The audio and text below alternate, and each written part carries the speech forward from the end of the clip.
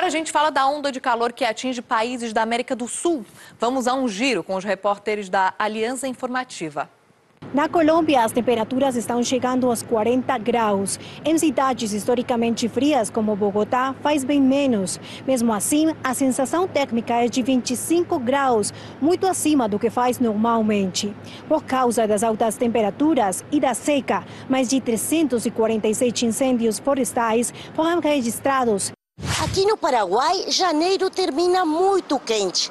O país vai enfrentar temperaturas extremas até o sábado, ultrapassando os 40 graus Celsius e a sensação térmica chegando aos 45 graus.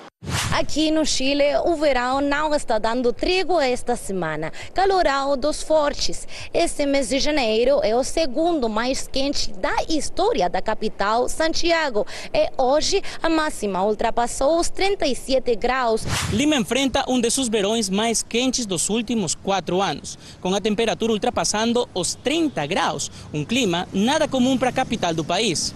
As maiores temperaturas estão previstas para a região amazônica, próxima na fronteira com Brasil.